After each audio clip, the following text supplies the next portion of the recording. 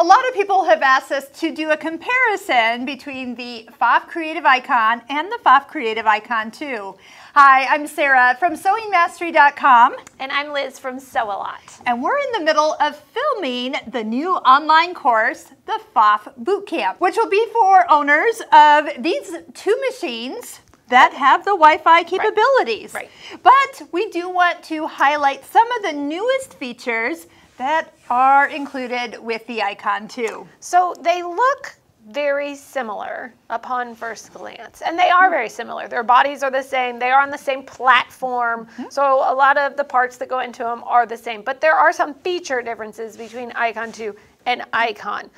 One feature difference right away that you see is, it's silly, but it's true, Icon 2 has a built-in ruler on it. Yes. So you've got a little bit more accessibility of just measuring or converting the metric to inches, whichever way you have to go. Which we did not have on Icon, which is really nice.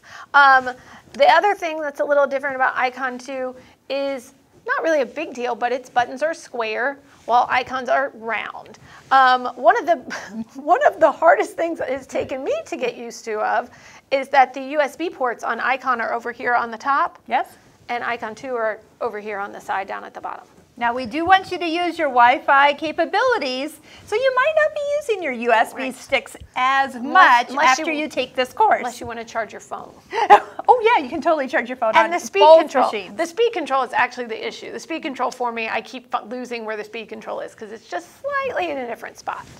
But there are some cool new features on the Icon 2, such as the AI detection. So artificial intelligence has been added to this machine, one for being able to recognize which presser foot is on the machine. Now what does that actually mean?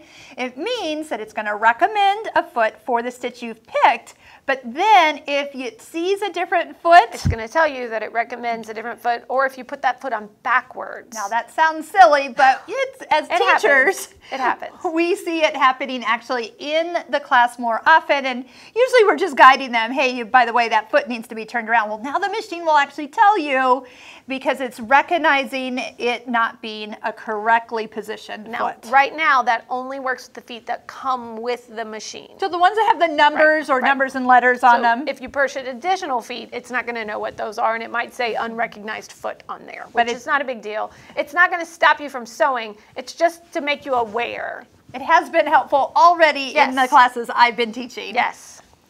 Another thing that Icon 2 has that Icon did not was a voice control system. So you can actually hook up your Alexa or your Google Play to Icon 2 and talk to it. Give it some commands like picking a stitch or looking up video tutorials that you don't know what they're called. That is what I have found the most useful thus far, because you've got, I mean, even in Icon we had video tutorials in there. There's over 100 video tutorials in here. But people never really utilize them because sometimes they forgot where they were. They're kind of in there and layered and such. But if you can ask Alexa, is what I use. That's what I use as well. And if you can ask her to teach me how to do such and such, she will pull up a video for you and show you how to do it. And you don't actually have to have the device, the physical device, because it is a free app you can download. And you can just talk to your phone and Alexa will be connected to your machine, and it is pretty cool. It is pretty cool. Yeah. So, and that again is a software thing. So as they evolve and grow, we'll be able to talk to her more. I'm looking forward to some of the future features that they've told us that are coming. Right. That we can't tell you. Well, you know. Another thing that Icon 2 has that Icon did not have was it has accessibility or accessories that are different. So Icon, we had the ribbon attachment, which was very cool. It's big and attached, and you could put ribbon in there and then stitch out embroideries where it would actually stitch the ribbon down. Well, they've taken it one step further, and now we have an embellishment attachment that does ribbons and yarns and beads. It is pretty cool. The beads are really neat, how it does the string of beads.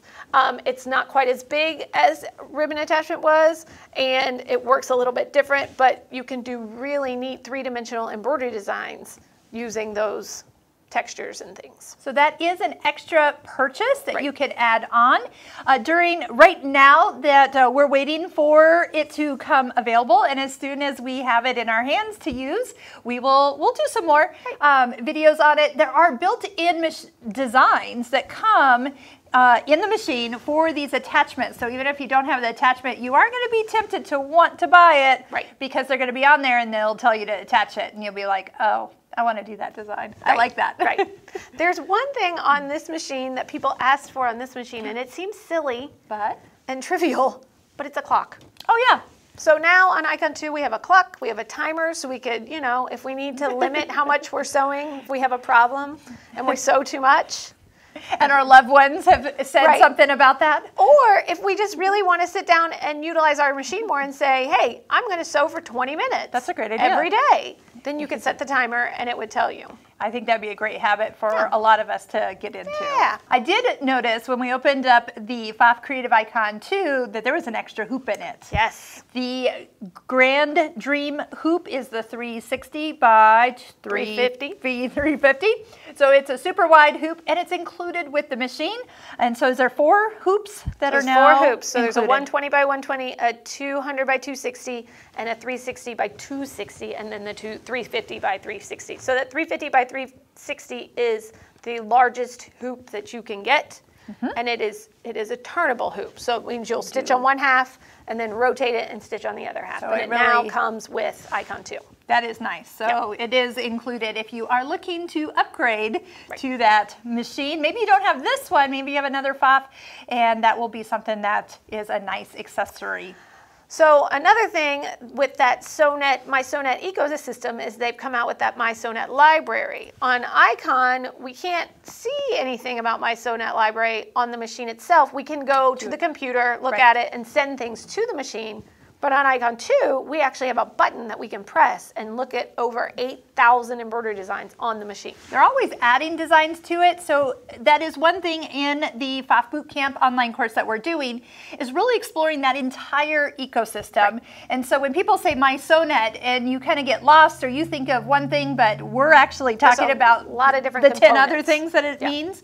That is what we're going to break down. So if you're interested in learning more about that, that will be something to check out more. We really get deep into it. And that library part, again, you can go to the website now and check out. And by the way, there are free designs on that library, so you can actually learn how to access it, what's there. And I love the little, because if you're all connected via your your account, cloud, you can just send it from the library and it shows up on screen. Right. Like we did it, and then we turned our head to look at the machine, and it was already here. So that is one thing that we are going to encourage you to use, that entire, all those cool things that were included with either one of these machines. Yes, both machines are fantastic. There is one more huge thing. There's a couple of other little differences that, you know, are nice, but there's one more huge difference between the two of them. And if you look at the front of the machine, there's this funny little stick out spot that we don't have on Icon, and this is our projector. Yes. So we now have a projector on Icon 2. And it can do a couple things. It can do more than a couple things. Explain a few things that the projector can do. So the big thing it can do as far as sewing is concerned, it'll actually project a grid down onto the machine. You can have it project a picture of what the stitch will look like in its full size. And it will also give you grid lines, 2 different grid lines that you can run, or guidelines that you can run down straight. You can turn at angles. They showed a really neat demonstration about doing half square triangles by just using the guidelines. So you don't have to draw the line on the fabric. It's already done for you. The other really nice thing about all of that is, with the projector, the stitch preview, and the guidelines, you can make them any color you want. So it doesn't matter what color of fabric you're stitching on, you can adjust that to any color so that you can see it really nice and clearly and stitch your stitches out. I was doing something with a recent Stitching Cosmos block, and of course that online course is a wonderful way to learn more about your decorative stitches and presser feet, but we're always stitching on a curve. And that's always been challenging when you have decorative stitches that go back and forth. And I love that I can pull up that projection in the grid and stay nice and even. And we have a lot, I mean, they are 9mm base machines, but we have sideway motion on these machines, which means we can do really big wide, which means the fabric moves left and right. And it's always hard to keep it sort of even in parallel with that guideline, you can, it's much easier to keep it parallel and keep your maxi stitches and your larger stitches looking perfect. I know you said it, but I'm going to clarify. It shines your decorative stitch onto the fabric, so in actual size. Right. So I was noticing too, when I was changing the size of the decorative stitch, my picture was actually changing, that was being shown onto my fabric. So if I was looking to have it fit, like just even to do a 1 repeat and have it fit in a certain place, I could shine it and it would actually be, oh, that's too long. So I just shine it, when you shorten it and then shine it down. It was perfect. That was awesome.